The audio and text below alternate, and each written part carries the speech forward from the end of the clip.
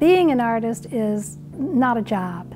It's a way of looking at the world and reacting to the world. And it doesn't stop at 5 o'clock when I go home, or 7 o'clock, or whatever it is. It's a way of, for me, expressing how I feel about the world around me. And it is constant.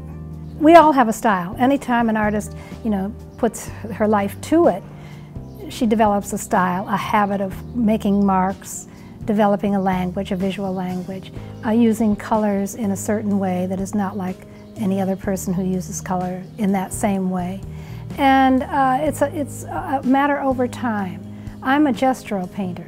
I don't stay in the lines. I don't have a plan beforehand that I work from. I take hundreds of photographs and I do sketches and I do a lot of collages. But then when I face that white canvas, it's a mystery, and it's a frightening blank stare that I make. And I start in. My first job is to mess up that white canvas, and that's where I start. Most of the work is done on the floor. I bend over. I stand and bend over, and that gets tiring. But it also is enervating because I work around the painting. I don't start with top being top. That also comes out of the process. So my goal is to allow the materials to paint the painting, and I just want to step away. And through that process, and through the experimentation and trying new things, I'm hoping to come up with new imagery. Somewhere in the process, as I'm putting the paint on and layering up the canvas, an image will come, mainly an organic image, usually a flower or a plant part, not the whole plant.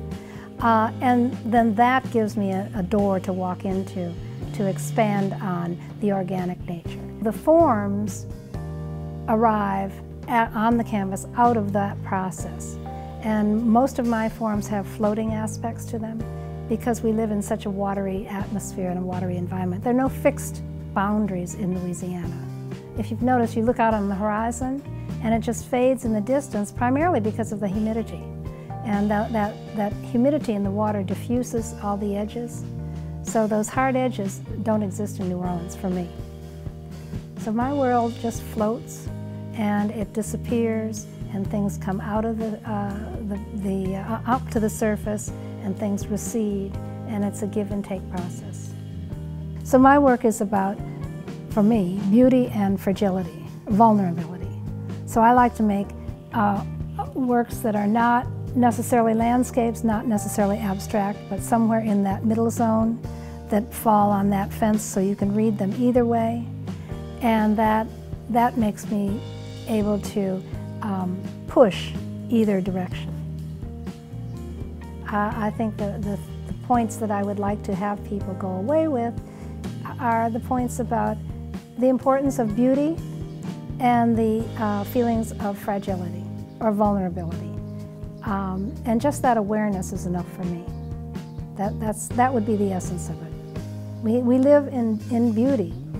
We want to keep that as much as we can. We don't want to manipulate it more than we have to, and I think we want to leave a light footprint.